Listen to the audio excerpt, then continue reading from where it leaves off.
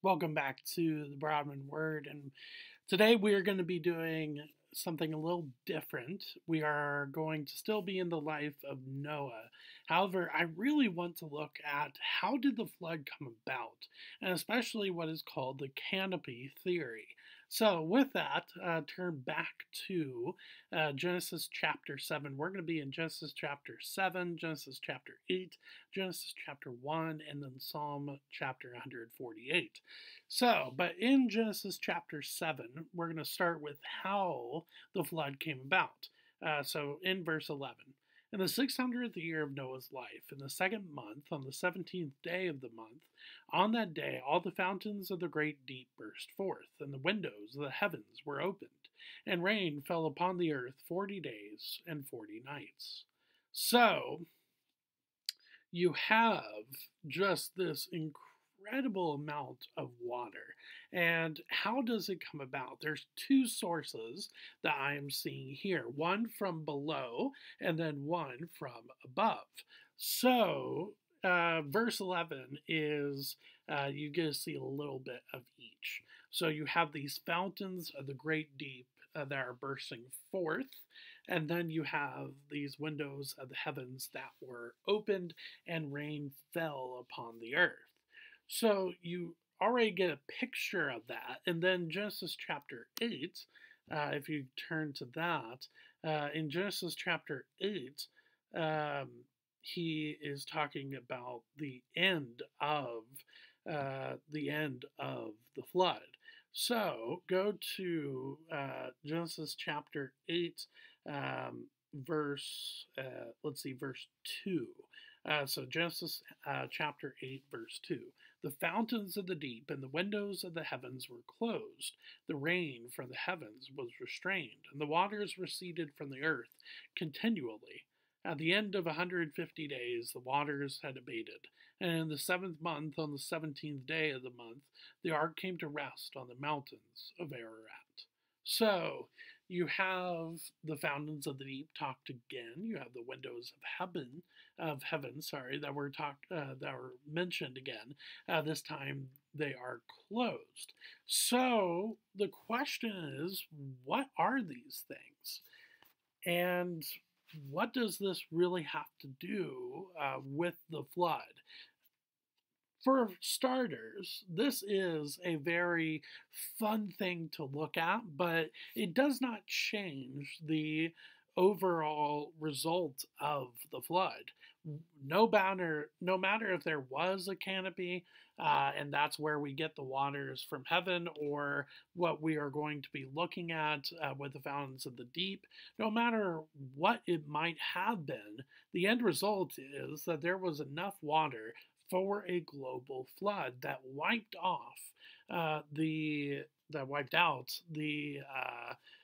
life at that time, except for a family that God chose to see it through. Again, not because of anything they did, but because God chose them to see this flood through and to start the world anew with the animals that the Lord brought onto the ark as well. So that is the end result, no matter what this looks like. But still, it's interesting nonetheless to look at what this might be. Now, when it's talking about the fountains of the deep, I think it's probably referencing to the trenches that we see in the sea, but I think it also could be referring to underwater volcanoes. It makes a lot of sense with them being called fountains of the deep and them bursting forth. It definitely sounds like a volcanic eruption of sorts, but it could just be that it erupted water instead. Uh, it is very hard to tell exactly what is meant. And the reason why is because at this time, Moses, who I believe wrote the the Pentateuch, the first 5 books of the Bible, is writing to an ancient civilization. So therefore, they do not have a lot of our meteorological, there you go, meteorological research um, and mechanics that we have today that help us to see what these things were. So at that time, you don't have them. So what is the best way to describe those things is uh, to paint them the best way that you could for the audience in that time. Now, does that mean that water didn't come forth from below and above? No, it exactly means that. It's just Moses in that time of writing this account from the Lord, who again the whole Bible is the word of the Lord, but also with the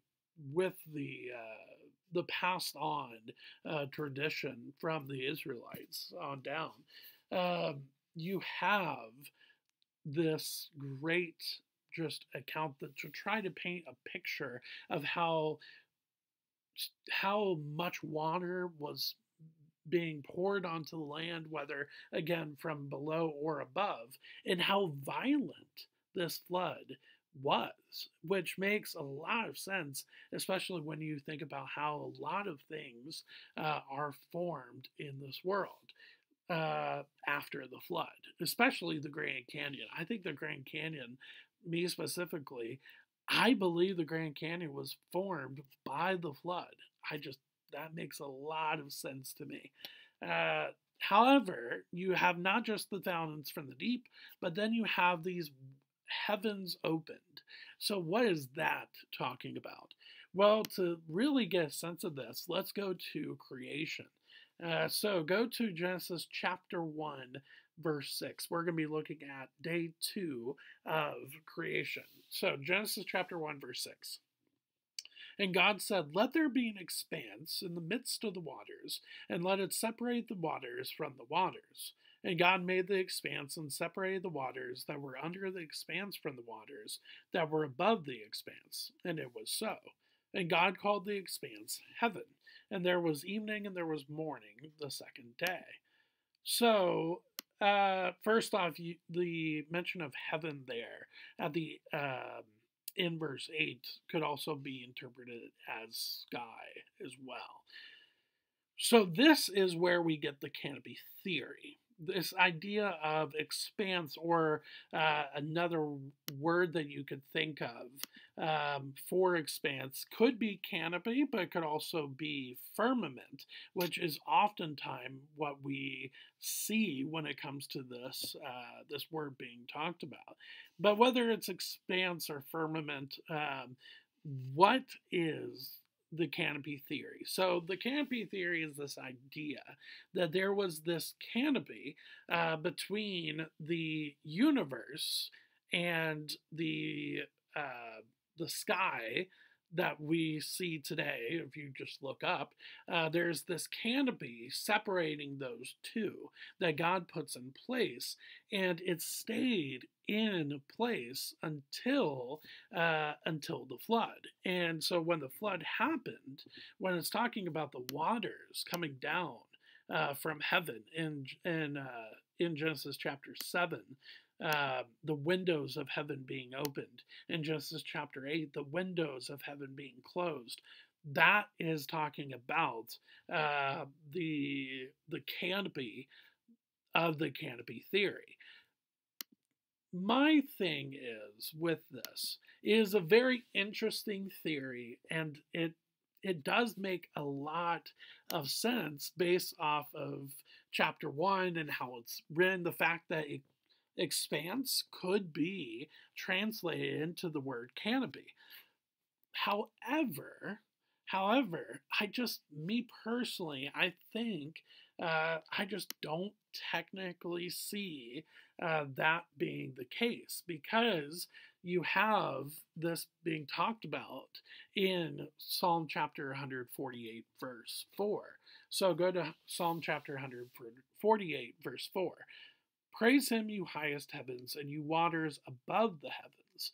So, this idea of the canopy with the waters above the heavens, is it still active today? Is there an actual canopy between the universe and what we see today? This idea of this expanse in the midst of the waters and separate the waters from the waters, or God made the expanse and separate the waters that were under the expanse from the waters that were above the expanse.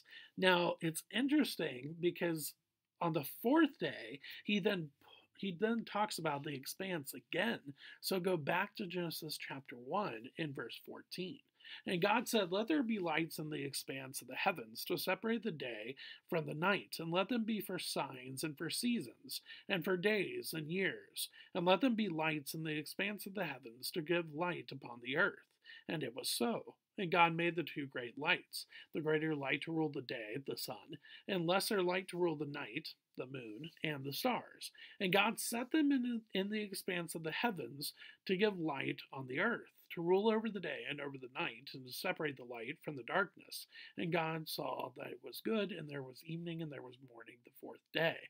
So, for me, I think this idea of a canopy is really just to show that there is a separation from the universe and our sky of Earth.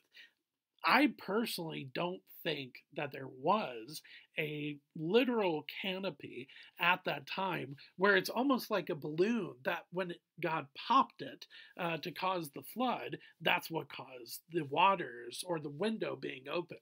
No, I think if you put yourself into the time of the writing of this book, the reading of this book, my thinking is that when you're talking about the windows being opened, it is just to show the amount of rain that came upon the earth. I think that is all that's talking about. It's not literally talking about a canopy being opened and then a canopy being closed, like this force field that was around the earth, which the canopy theory in itself very much reads like a force field around the earth that could open a little bit in a certain point and at a certain time and then be closed and it's still there. I don't see that uh, in scripture. I don't see that in the world that we live in today. Now, is it possible because obviously this we live in a post-flood world? So, is it possible that before the flood there was an actual physical canopy between space and the Earth's atmosphere? Possibly. I'm not going to say that it's not. However, based on what Scripture says, based on just the idea of it being just a separation between space and the atmosphere, and then based on Psalm 148, the fact that it still gives that language even after so many decades and centuries from Genesis 1 to the book of Psalms written around the time of David and his descendants. Me personally, I just don't see a lot of evidence for the canopy theory, but it's very interesting to think about.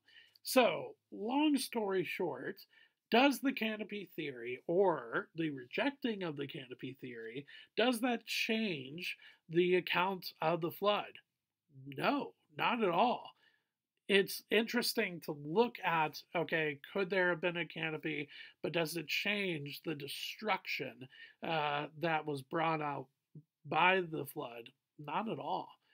Again, there was so much water that came upon the earth, whether it was from volcanic, underwater volcanoes, from the waters from the foundations, the fountains of the earth, or it was from just a lot of rain that would have been described like windows of the heavens being opened and then closed by people of the time that lived during that time.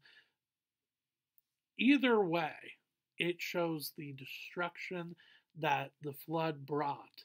But thankfully, even with all that destruction, there was a little, even though it was not little, it was a big boat, but there was a little boat that was taking off and that was floating in that time, and thankfully, it saved a few amount of people and a few amount of animals that then God would give grace to and ultimately have a covenant with Noah. And that is where we are going to turn next week. We will be looking at the covenant between God and Noah. But thank you for spending a little bit of time here with me with a special Brahmin word. Yes, it's still in the life of Noah, but it was very much just kind of a grand overview of the topic of the canopy theory of the flood, how all those waters came about. But at the end of the day, it was a destructive moment. But it shows us with in the midst of all this destruction, God had a few people, a remnant set aside on a floating boat called an ark, and that was a show and an act of His grace. So, with that being said, we will turn to the covenant of Noah and God between those two next week. So, I will see you then. Thanks.